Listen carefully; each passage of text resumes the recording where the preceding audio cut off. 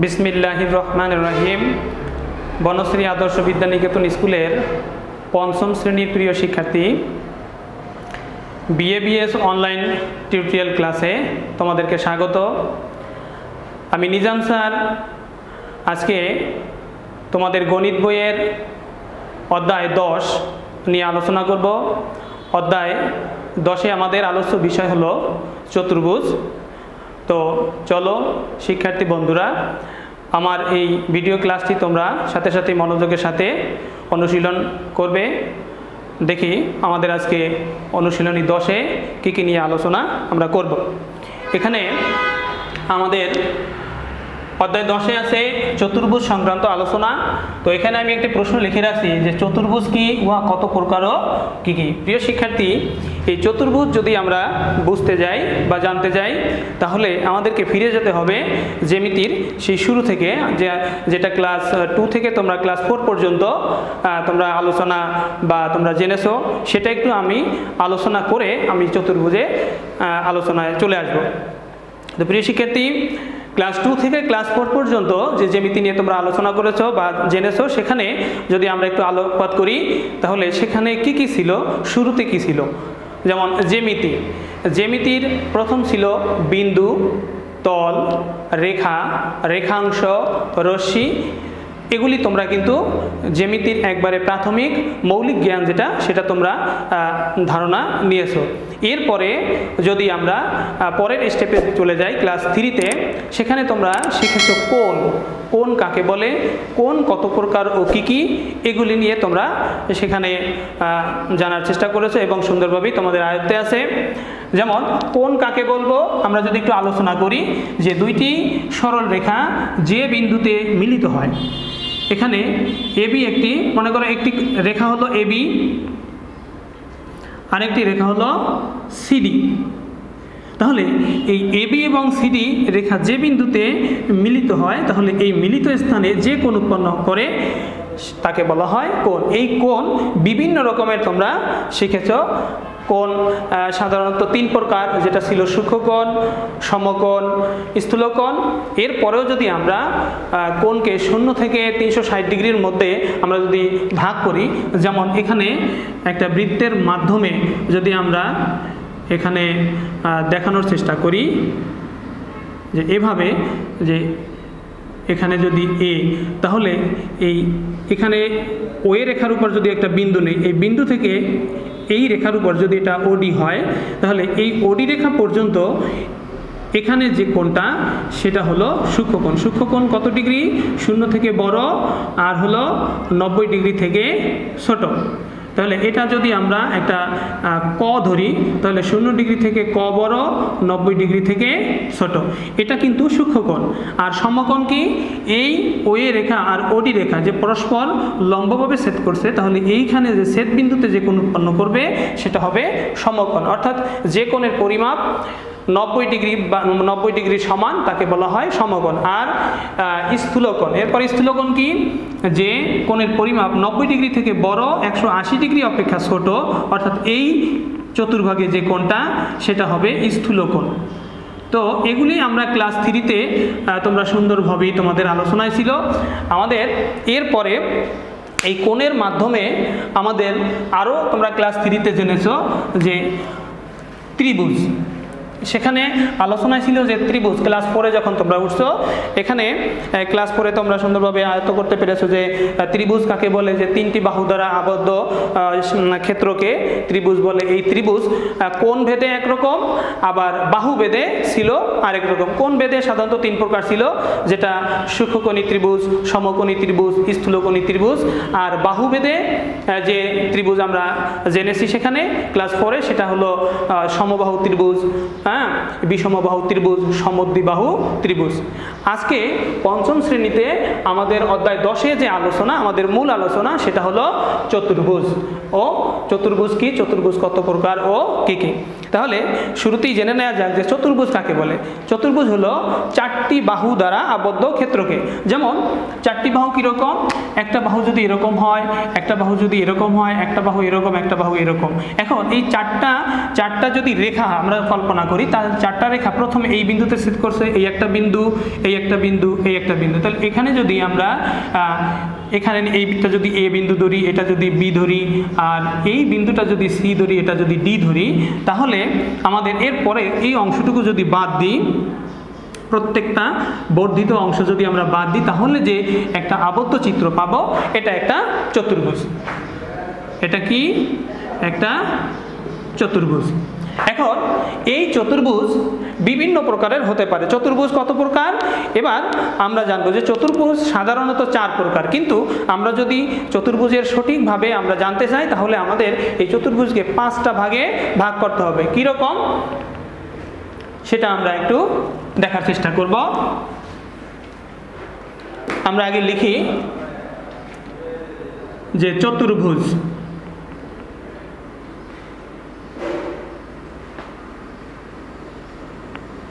চারটি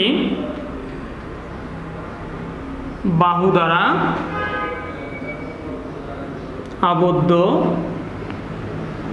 চিত্রকে চতুর্ভুজ বলে। এখন এই চতুর্ভুজ কত প্রকার?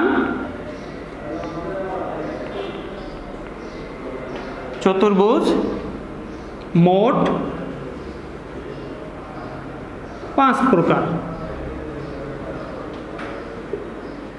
এখন কি কি আমরা যদি 1 নম্বরে দেখি, সেটা হলো সামান্তরিক।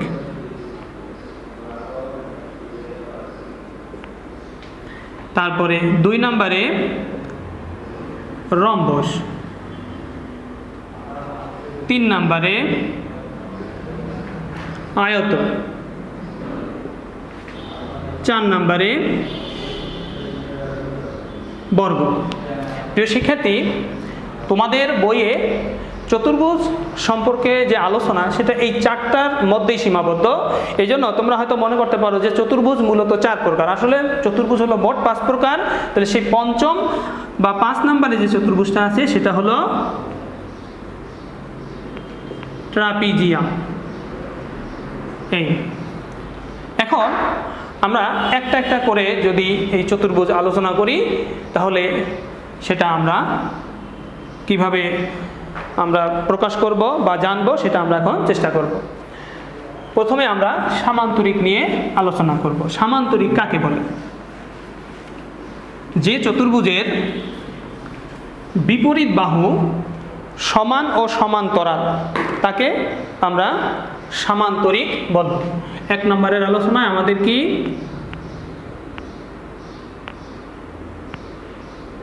সামান্তরিক। এখানে যদি আমরা লিখি যে চতুর্ভুজের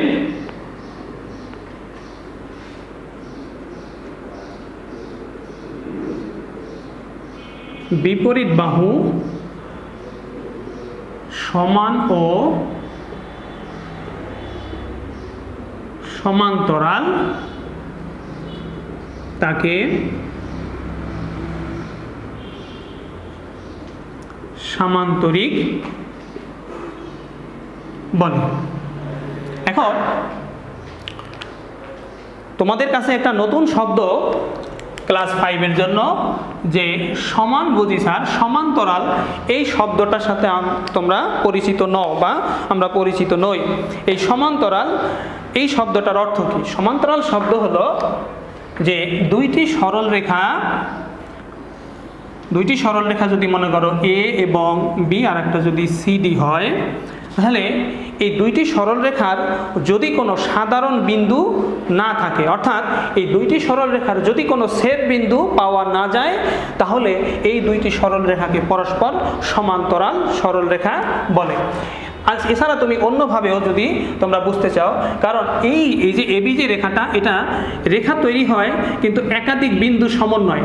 যদি এরকম কতগুলি বিন্দু আমরা পাশাপাশি নেই এবং সেই বিন্দুগুলি যখন যোগ করব তখন একটা রেখা মূলত উৎপন্ন হয়। এই রেখা কিন্তু দুই ধরনের, একটা হলো বক্ররেখা, একটা হলো সরল রেখা। তো এরকম এবি আর সিডি যদি দুইটি সরল রেখা হয় এবং এই সিডি, এবি এবং সিডি সরল রেখার যদি মধ্যবর্তী দূরত্ব সর্বদা সমান থাকে, সর্বদা সব জায়গাতেই যদি সমান থাকে, তাহলে এই সরল রেখা দুইটিকে বলা হয় সমান্তরাল সরল রেখা। অর্থাৎ এইখানের এই বিন্দু আর এই বিন্দুর দূরত্ব যদি 5 হয়, এই পাশের বিন্দুর দূরত্ব যদি 5 হয়, মানে সব জায়গায় যদি 5 সেন্টিমিটার করে হয়, তাহলে এই রেখা দুটিকে বলা হয় সমান্তরাল সরল রেখা। আশা করি প্রিয় শিক্ষার্থী এই সমান্তরাল শব্দটি তোমরা সুন্দর করে বুঝে নিয়েছো। এবার আমরা যদি একটু চিত্রের মাধ্যমে আঁকি, যদিও আমি হোয়াইট বোর্ডে আঁকতেছি, হয়তো সমান হবে না চিত্র, তারপরে তোমরা দেখো আমি সুন্দর করে বুঝিয়ে দেওয়ার চেষ্টা করব। যে এরকম একটা চতুর্ভুজ, এটা যদি এবি সিডি একটা চতুর্ভুজ হয়, তাহলে এই চতুর্ভুজের যদি এবি সমান সিডি, আবার এডি সমান বিসি। এবার খেয়াল করো যে আমি সংজ্ঞার সাথে যদি আমরা মিলাই, যে সংজ্ঞায় আমাদের ছিল যে চতুর্ভুজের বিপরীত বাহু সমান ও সমান্তরাল, সমান ও সমান্তরাল তাকে সামান্তরিক বলে। তাহলে আমরা যদি একটু অন্য কালি দ্বারা আইডেন্টিফাই করি যে এই এবি রেখার দৈর্ঘ্য যদি 5 সেন্টিমিটার হয়, এটাও যদি 5 সেন্টিমিটার হয় সিডি, আর এটা যদি এডি 4 সেন্টিমিটার, বিসি যদি 4 সেন্টিমিটার হয়, তাহলে দেখো যে এই বাহু সমান এই বাহু আর এডি বাহু সমান বিসি বাহু।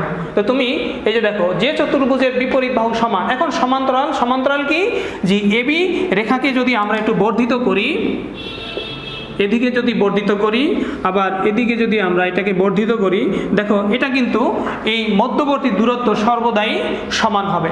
তাহলে তোমরা এই যে সমান্তরাল চিহ্ন বা শব্দটি, এটার সাথে আমি একটু আগে তোমাদের ধারণা দিয়েছি যে দুইটি বাহুর মধ্যবর্তী দূরত্ব যদি সর্বদাই সমান থাকে, অথবা দুইটি সরল রেখার যদি সাধারণ বিন্দু বা ছেদ বিন্দু পাওয়া না যায়, তবে সেই রেখা দুইটি পরস্পর সমান্তরাল হয়। তো এখানে প্রিয় শিক্ষার্থী তোমরা যদি একটু খেয়াল করো যে এবি এবং সিডি দৈর্ঘ্য যেমন সমান, আবার এই রেখা দুইটি দূরত্ব, মধ্যবর্তী দূরত্ব সমান বিধায় এই এবি এবং সিডি রেখা দুইটি কিন্তু সমান্তরাল। ঠিক অনুরূপভাবে এডি এবং বিসি এই দুইটি বাহুর দৈর্ঘ্য সমান 4 সেন্টিমিটার করে, এবং এদেরও যদি আমরা একটু বর্ধিত করি, দেখবা এদেরও দৈর্ঘ্য কি হবে, মধ্যবর্তী দূরত্ব সমান হবে, সেক্ষেত্রে এই দুইটা বাহুও সমান্তরাল হবে।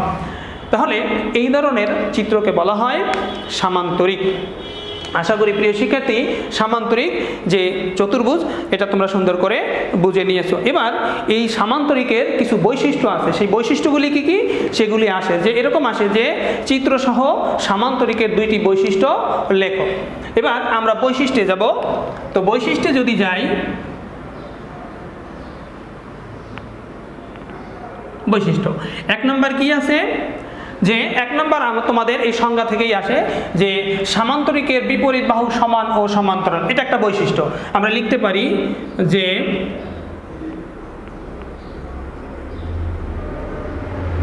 সামান্তরিকের বিপরীত বাহু সমান ও সমান্তরাল। 2 নম্বর বৈশিষ্ট্য কি,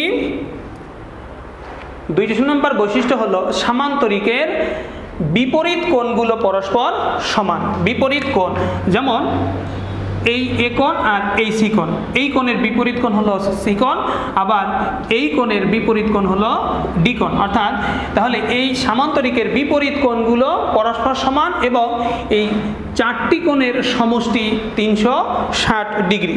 এখানে যদি আমরা লিখি যে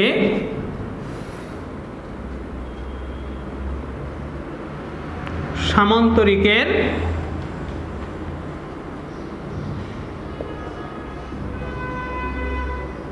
বিপরীত কোণগুলো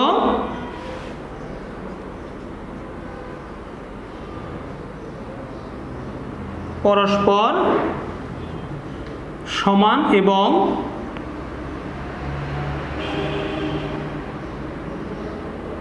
চার কোণের যোগফল বা সমষ্টি কি আসবে?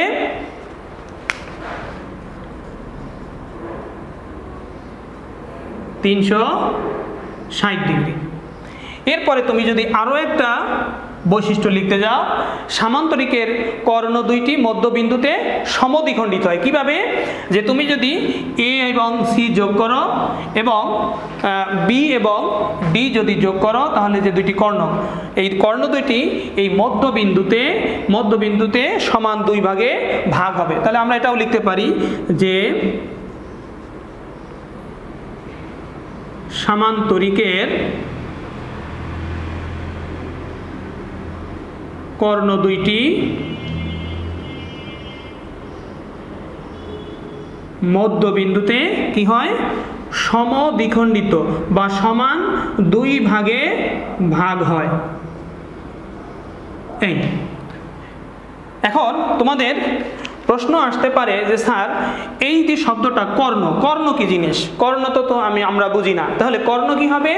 যে চতুর্ভুজের বিপরীত কোণ যোগ করলে যে সরল রেখা পাওয়া যায় তাকে বলা হয় কর্ণ। আমি আবারও বলি, চতুর্ভুজের বিপরীত কোণ যোগ করলে যে সরল রেখা পাওয়া যায় তাকে কর্ণ বলে।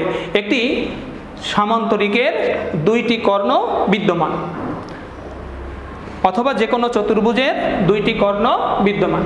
আশা করি প্রিয় শিক্ষার্থী, সামান্তরিক সম্পর্কে তোমাদের ধারণা খুবই স্পষ্ট হবে বলে আমি আশা রাখি।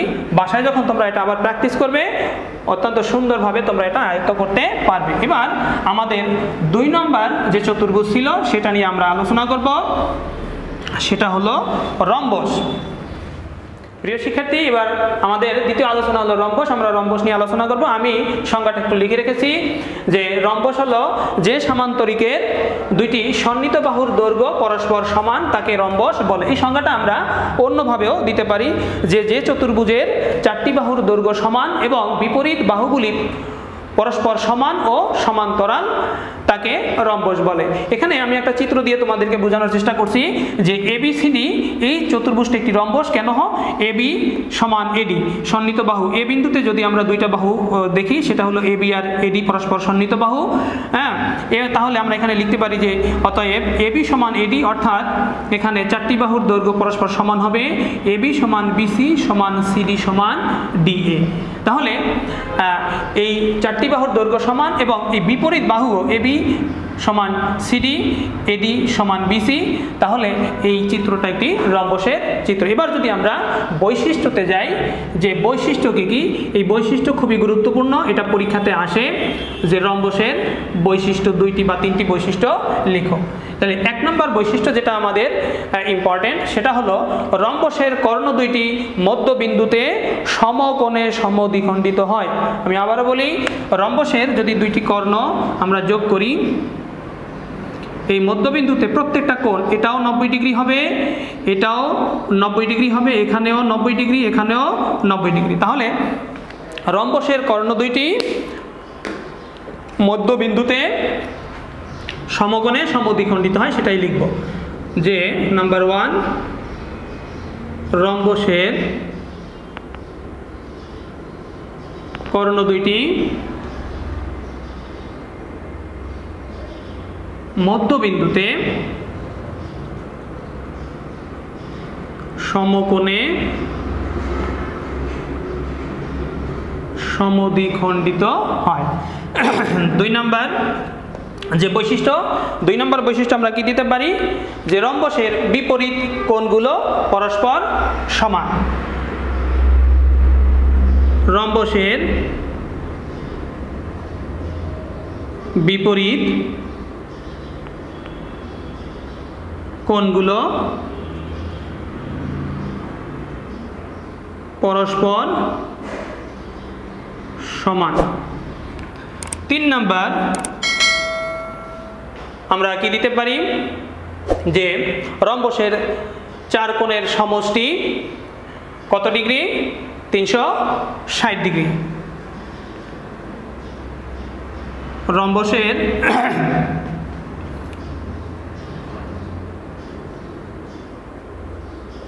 চার কোণের সমষ্টি 360 ডিগ্রি। এছাড়া আরও তোমার বৈশিষ্ট্যতে আনা যায় যে রম্বসের দুইটি কর্ণ বিদ্যমান, এরকম 4টা-5টা তুমি বৈশিষ্ট্য দিতে পারো। তো প্রিয় শিক্ষার্থী, আজকে আমাদের এই পর্বে আলোচনা ছিল চতুর্ভুজ কি, চতুর্ভুজ কত প্রকার ও কি কি, এবং দুটি চতুর্ভুজ সামান্তরিক এবং রম্বস নিয়ে আলোচনা করলাম। আজকে এই ক্লাস থেকে বিদায় নিব। আগামী ক্লাসে এই জ্যামিতি অংশের আমাদের যে বাকি চতুর্ভুজের আয়ত, বর্গ এবং ট্রাপিজিয়াম আছে সে সম্পর্কে ধারণা দিব ইনশাআল্লাহ, সেই আশায় থাকবে। আজকে বিদায় নিচ্ছি। আল্লাহ হাফেজ। ভালো থাকবেন, বাসায় থাকবেন, সুস্থ থাকবেন। আসসালামু আলাইকুম।